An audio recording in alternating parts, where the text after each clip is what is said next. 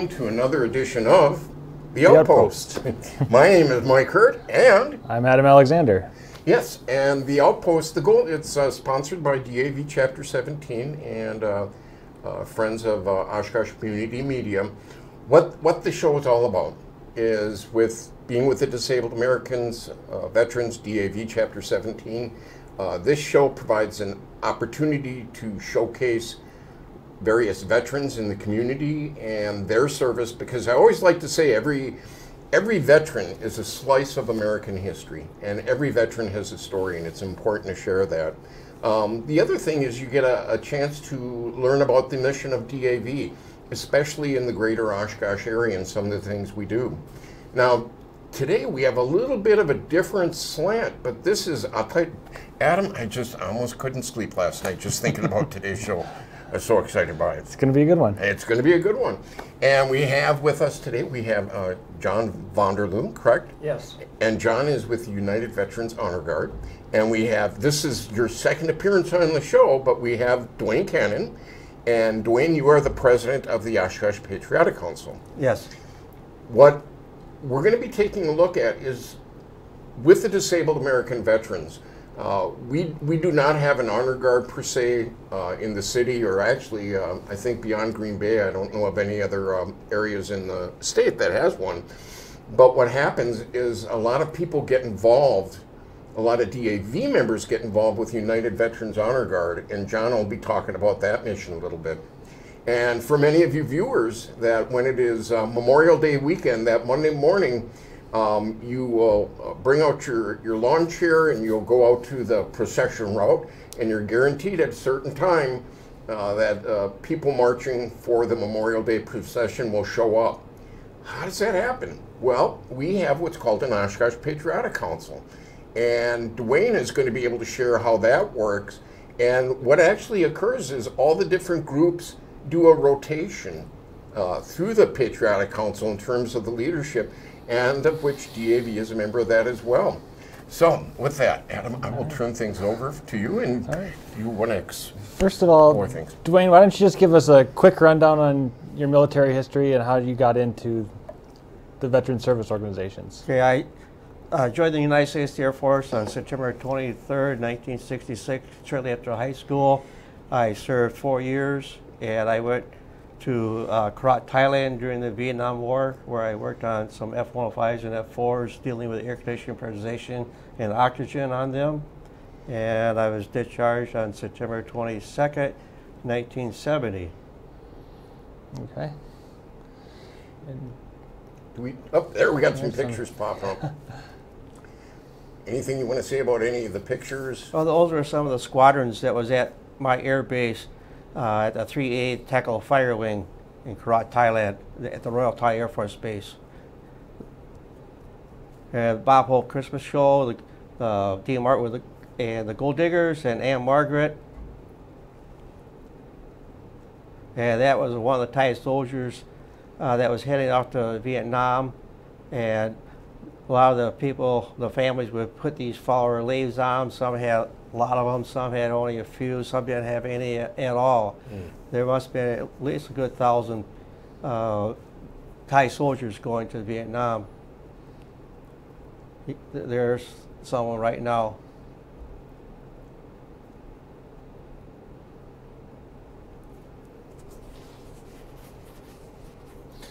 And John, why don't you give us a little bit about your military background? I was in the Army for 3 years. I went in May of '65, got out May of '68. I spent 19 months in Korea on the 38th Parallel in the 7th Division, and I went over as a tanker operator, tank operator, and when I arrived, for some reason I became a military police, and that's how I spent the remainder of my time in the service. Okay. Wow. Oh.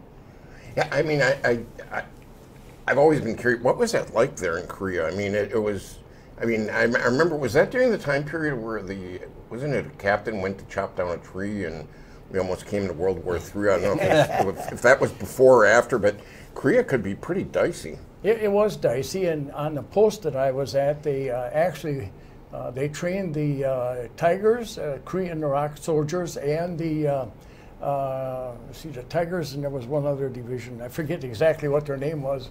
And they went over, of course, to Vietnam, and they were bad. For every one of the enemy they killed over there, they would cut off the ear and wear it in a necklace. It was just unbelievable.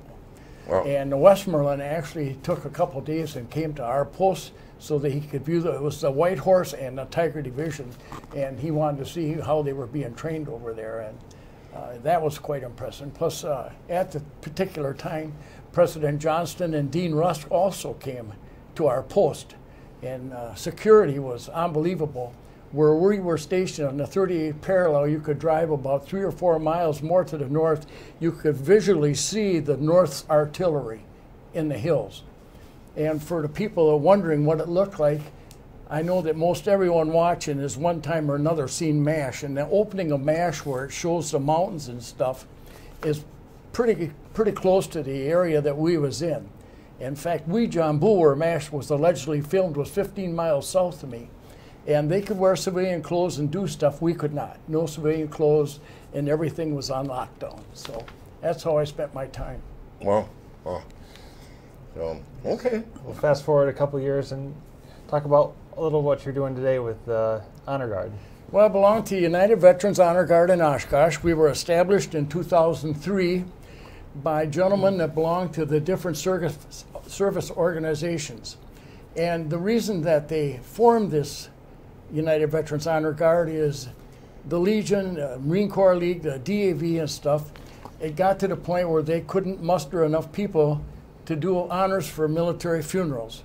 So the different entities got together, they met and decided to form United Veterans Honor Guard.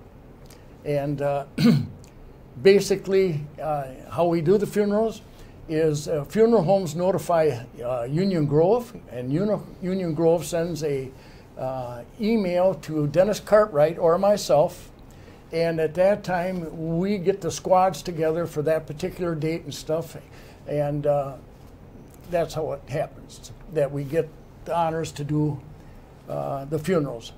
And I have right now 48 active members, and I have 7 inactive, and the inactive are usually somebody may be on vacation or because of health reasons that they can't perform at that time. And as of late, there's times that we do 2 to 3 funerals a day. Wow. Last year we did 118, and this year, as of yesterday, we were at 93. And out of the 93, there's 90 actual funerals. 3 were other things that we do in the year, parades or whatever. And that's how we do that. So what do we get for doing a funeral? The state of Wisconsin sends us $50 per funeral. And the people that volunteer to do this, they are non-paid. They're strictly volunteers. So their travel time or whatever it be, it's when they can. And I've got members that can only perform on weekends. I've got members that can only be after 5 o'clock, and we make it work. But we're always looking for new members. And to be a member, United Veterans Honor Guard, you have to belong to one of the service organizations in the area. And we meet on the on the second Wednesday of each month out at the Marine Corps League on A north of Oshkosh at 6:30 in the evening. So if you really wonder what we're about, come on out and see us, take a look at what we do, fellowship, and we have both male and female, and they do a wonderful job. I mean, Union Grove tells us that we're one of the top honor guards in the state of Wisconsin, and I believe that. Of all the organizations I belong to, and I belong to several, these are my brother and sisters, and they just do a fantastic job. And it's our honor to be able to do what we can for that veteran that served. Yeah, I mean, to me, it's incredibly important what you do, because you literally provide that final act of respect to the service member, to that veteran. And I you know, because the passage of time, have been to quite a few funerals in my day, And I'll tell you what, you know, when you go to a service, and the United Veterans Honor Guard always looks sharp and always looks good. And I've heard from the families that they are so appreciative when you are there and what you do. It is just incredible. I mean, you really touch the heart of people. There was a couple of times for the funerals at the cemetery, the family would ask if we had a chaplain, if they could do the service. So we did that a couple of times already. Oh, okay. And usually the branch of service sends at least 2 people, and they do the flags, and we're in charge of the firing and bugle and presentation afterwards with our shells and a coin that we had designed for United Veterans Honor Guard. And Duane is one of our great members. Huh? Do you have a coin with you by chance? I do not. You do. I'm sorry about that. Yeah. Oh no, this was just one of those impromptu things. Yeah. You know, we're not at the bar right now, so we're safe. So. Yeah. This is one of our coins. Except for it's supposed to be gold, but I've had it for so many years. Yeah. Okay. It's So then what will happen is then at the conclusion of the service, then a family member will get one of these Who's coins? ever designated by the family will get the shells that we used that day along with one of those coins. Okay. Yes. Okay. Yeah, it probably looks great in the shadow box. The state provides us with one, but it just didn't. It just didn't signify who we are. Cut the mustard. And so that's correct. And so we wanted something to be more personalized for the families. Excellent. And a lot of the families are so appreciative that I'm sure, yeah. you know, for what we do. And they can put the deceased name on the back of the coin too. Yeah. And some of them we've seen even have them embedded in the gravestones. And I mean, it's Wow. Outstanding. yeah. So, and the funeral homes are very good with us because when we get called and we have more than one, sometimes they what would back be it up. What would be an average timeline of, you know, let's say somebody passes away on a Monday, when would you get called? When do you practice beforehand, or how often does the unit practice? I mean, how does that all work? What's the mechanics to it? So the funeral home is notified. Immediately they check to see if he's a veteran and has a honorable DD 214. Okay. Upon completion of that verification, they notify Union Grove immediately. Union Grove then sends Dennis and myself an email stating, can you do this funeral? And so we call them right away and say, yes, we will do this funeral. And from that point on, then Dennis does most of the calling. Can you do this? This is a time. Show up time is 15 minutes prior to when the funeral is. We let them know whether it's a casket or whether it's cremation. And even though we do so many funerals, it's very personable to us. We take everyone very serious. Mm-hmm. And for some of the younger service members, Saudi, Afghanistan, that we do those in particular are just so much more. Some of my commanders and men at times, they have to fight tears back because we just can't understand how people so young die. And we're so appreciative of everything that they have done for us. And we do the funerals no matter what the weather is like. It could be hot, cold, raining, snow. Yes. We are still out there to present the honors to the family. Wow. We do them at their homes. We've done them at taverns. With COVID-19, because everything was kind of shut down, there was a lot of cremations. People can't get here for a couple of months. Whenever they want it is when we're going to do it.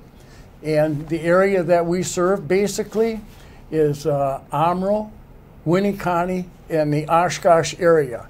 I believe Nina does have an honor guard, but we have covered for them at numerous times. And we don't go down to Fond du Lac. I think the area that we're doing, we're very satisfied with, and because we do so many funerals, I think it's asking a little bit too much for our guys to go way out and about. Nina Menashe area has contacted us when they've had something going on, and we have been up there to do funerals for them. And I know that Appleton's got an honor guard, but for whatever reason, they want us to come up there. And so we put together a thing. our officers, we have a president, which is Butch Keel, and vice president is Jerry Pomeranian. And so many people know Jerry does a wonderful job. And David Steinert is and everybody knows Steiny in the area. He's our treasurer quartermaster. And I'm the secretary. And Duane is on the board, and he's also our local prayer giver, chaplain. And he sends out letters to our members, to the sick and stuff like that. And we're just happy to be able to provide the services we do for your area here in Oshkosh. So okay, now there are people that are watching this show and they're like, there are veterans that are saying, I want to be involved with the United Veterans Honor Guard. So let's say everything is good to go, they're with a veteran service organization. What exactly is the training? I mean, how does someone decide what they're going to do and how it works? And well, they should come out to one of our meetings on the second Wednesday of each month, and at that time they kind of see what our meeting is and stuff, and if they're kind of interested or want to join and decide that, and we've had members right on the spot, we'll start the training that evening. And we'll do the weapons, the formations, and it's not hard. It's been a long time since basic training when I did an about face. Well, I like to poke fun of them because it's a little hard to train some of the Air Force guys. They never had a march very much. But guys like Duane is one of our, he does, probably 30 to 40 funerals a year himself. Hard to get golf carts in formation. That's right. But the guys go through that, and we fold the flag. They have to learn how to do that, and they have to learn how to march, and they have to learn how to do the different moves with the weapon, which is not difficult. And we go through that 3 or 4 times, and after they complete that, and we're satisfied, then we order the uniforms. We don't order the uniforms first because some people don't want it. Then they'll try it out and say, maybe this is more than I can do, But we got some new members last month again. In fact, a gentleman from Appleton wants to come down and be involved with us. And outstanding.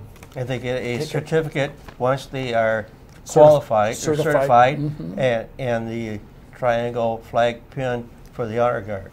Yeah, these pins that you see right here is, once you see that, then you know that you're certified to do the. Okay. But Norm Schertz, who is a retired Marine sergeant, he basically does a majority of our training for us out there and we let him know ahead of time. But if you're not comfortable, you're not comfortable. But a majority of the guys that go through that, we try to make it as easy as we can, and they come and they view how we do things before they are involved. And then before each funeral, we go out and we run through what we're doing for the day just as a practice so that we look sharp. Excellent. Yeah. Fire on fire. So what type of weapons do you have right now that you use for your Honor Guard? Well, they're the old M1s. Ryan. Yeah, and now isn't there some interesting story with the late Rosemary Pitts with obtaining those weapons? I seem to recall. Rosemary was one of our members, and God bless her, she was a there when I got for there. the veterans community. Yes, she did a wonderful job for us. When she passed, she left us money to buy our own weapons. We were using the VFWs at the time. Or AMVETs, I'm sorry. And anyhow, we have our own weapons. And on top of that, she even left us a couple $2 for uniforms. All right. So, but we used a wonderful sense of humor she had.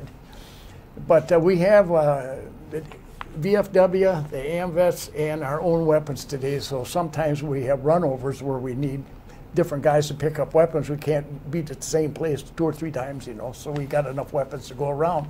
And along with that, Armoral Legion has weapons, and we've had to use theirs also. Oh, okay. So, yeah. But now steering off a little bit, the Oshkosh Patriotic Council, it's like I just was sharing at the beginning, is that we have, the Memorial Day procession that occurs, we have Veterans Day, we have, these events that happen, but yet there's a lot of planning, and I don't know how many people are aware of the Oshkosh Patriotic Council. And Duane, it's a great opportunity for you to be able to share what the Oshkosh Patriotic Council does. from a DAV standpoint, we are a member of that council, and if you could kind of share a little bit with us. Okay. Every 2 years, the rotation goes from one veteran organization to another, and this time it's the Vienna Veterans of America that has it for 2 years. And we are in charge of the Memorial Day procession and the program, and also for the Veterans Day program. For Memorial Day procession, we try to find a speaker for the program, but the procession itself is not a parade. It is and a good point. What is the difference between a procession and a parade? The procession is to honor those that have served their country and gave their lives for our country. And a parade, they hand out candy, have floats, but we are there to honor the deceased veterans for serving our country. Well, and that's one of the things that always impressed me with the Memorial Day procession is that you're not going to see elected officials there, and you're not going to see candy being handed out. You're not going to see, floats, anything like that. No. It's literally, as you're saying, when you look at the origins of Memorial Day, I mean, it's literally almost a funeral procession going to the cemetery. Correct. In fact, 1 year we had 4 deceased veterans that were unclaimed, and the funeral home, Fish and Bills, had a hearse in there with the flags and the remains, and we had a regular service at Riverside Cemetery. Last year, Fish and Bills also had a hearse in there, to remind the people what this procession is. It's not the parade. It's to honor those that were deceased. At the beginning of the day, they go to the South Park Veterans Memorial to read the names that's on the wall. And then from there, there's another ceremony, which is at Riverside, just off of Main Street, where they do a service there to remind the people of those that were killed and buried at sea. Then we have the Memorial Day procession, and we end up at Riverside Cemetery, where we have a program where the VFW band plays the dirge and the veteran organizations marches in with their colors. And then usually the honor guard will do the rifle salute. Every year we have a different speaker. We do the reading of the Gettysburg Address and Logan's Order. The Memorial Day procession started, I believe, in 1897. Let me check.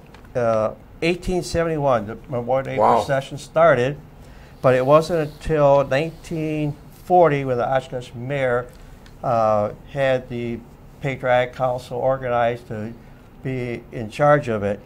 Well, there's the thing I think that's really kind of neat that happens with the Patriotic Council is that there's a lot of details that occur that people don't see. I mean, from mapping out the parade route, procession,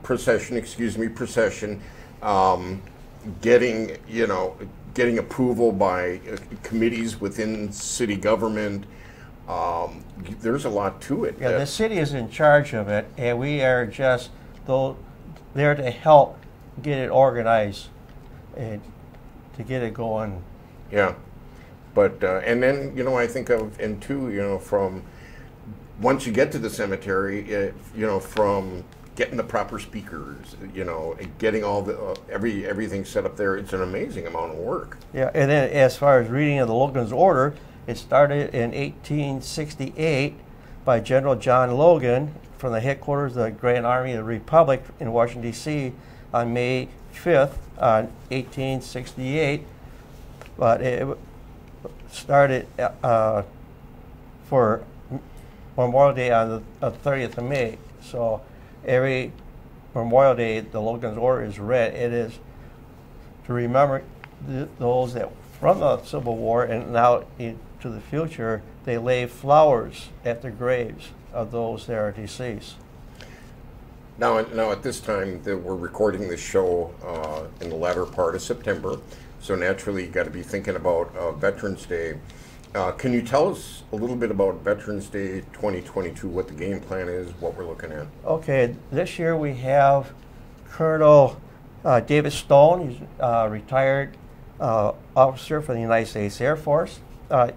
He was a satellite operator. He's also a space weapon officer pertaining to the no-fly zone in northern Iraq during the war.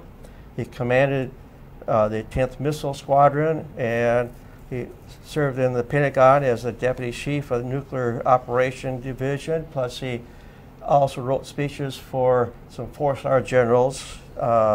His last duty assignment was with NATO, pertaining to 32 countries, pertaining to their defense plan.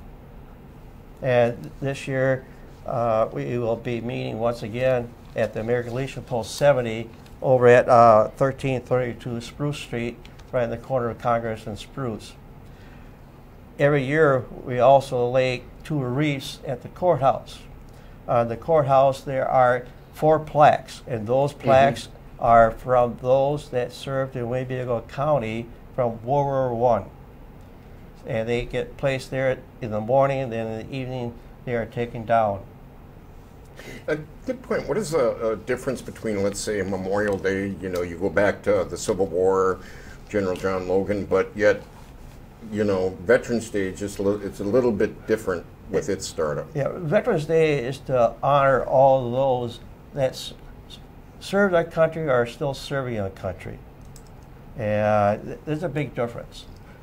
We must never forget the price of freedom. It costs lives.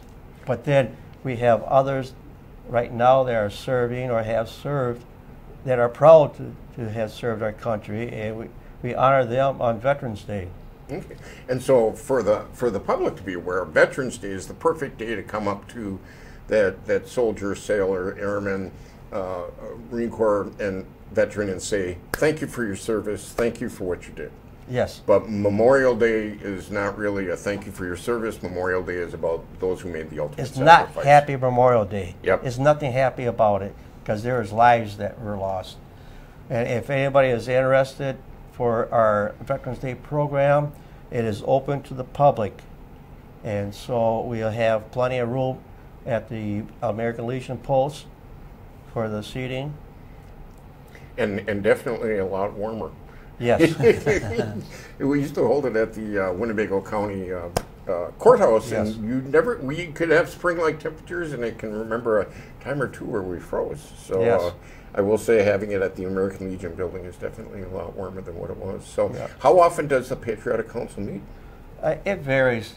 For the Veterans Day program, we might meet 2 months before, or maybe 3. The Memorial Day procession will meet maybe starting in February and finish up in May. It depends on finding a speaker. That's the biggest problem. But this year I was able to find this Colonel Stone, and he was willing to speak, so I got him this summer. So then we divide the responsibilities up with the other organizations to do the different parts of the program.